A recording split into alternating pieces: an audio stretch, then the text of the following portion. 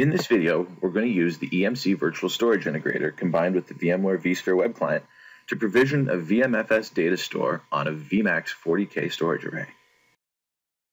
And we're going to begin in the VMware vSphere web client by browsing to one of our hosts, and then pulling up that host's action menu, choosing the EMC VSI plugin actions and selecting a new EMC data store. And when the new EMC data store wizard comes up, we're going to name that data store. And obviously you can choose whatever naming standard your organization uses. Then we're going to specify the format as VMFS. If we have multiple arrays, we'll choose the target array that we're going to create this data store on, and then the appropriate storage pool. And we're going to accept the default format of VMFS5, specify a capacity for the demo, at least, of 100 gigabytes. Then we'll review all of the settings, and we'll click Finish. And now we'll watch it in vCenter for a few minutes.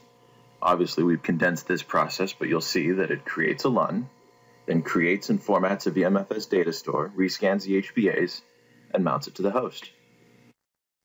Once that is complete, we can switch back over to the host view, take a look at the available data stores, and if we scroll down just a bit, you'll see there's the new data store that we just created with the Virtual Storage Integrator. And it's that simple. From within the vSphere client, we can create a LUN, turn it into a data store, mount that data store to a host, and then again from the vSphere client, we can now go check the data store's storage level attributes: block size, RAID level, total capacity, and use capacity. With the VSI from EMC, provisioning storage in VNX and VMAX is really that simple.